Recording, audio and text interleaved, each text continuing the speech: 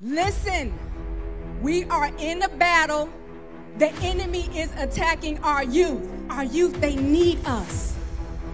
They need our guidance.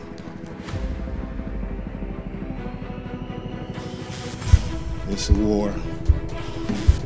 Come on, let's go. No weapons that are formed against me shall be able to prosper. I am more than a conqueror. Put your gun down. Put your gun down, son. Put your gun down. Listen, there's too much violence. Young people, we're tired of violence. We're tired of looking at the news. Young people, put the guns down. I've never ever felt this before. Sometimes you feel, man, I'm praying. God, give me increase.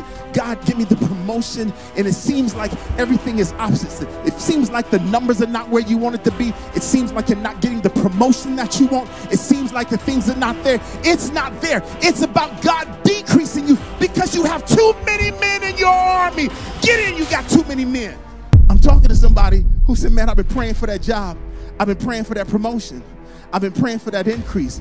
I want my family to increase. I've been praying for this healing. I've been going after this and going to this. And I've been wanting this. And I've been going after this. And I've been seeking this. But it seems like nothing is ever happening. It seems that I'm just praying and praying and nothing is happening. It's not that God doesn't hear your prayer. It's just that there's time that God has to decrease you just for a minute so that when people see your increase, they'll say, man, it's an anointing inside of her. That as you're called, and as we're called as the body of Christ, that we're not called to a place of comfort.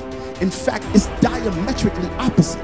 God has called you into places of discomfort so that you can go into territories and snatch back young people. Go into terror. Let me tell you something. It's time out to start saying, I want to leave the job because I don't get along with the boss. Oh, there's too much smoke in the break room. Oh, I want to change classes. I don't like the teacher. No. Listen, let me tell you something. You don't go to that school because that's your zone school. You go to that school because you're assigned to that school. There's some young people that won't pray. There's a few young people. Stay with me, dog. Stay with me right there. There's some young people that just won't pray.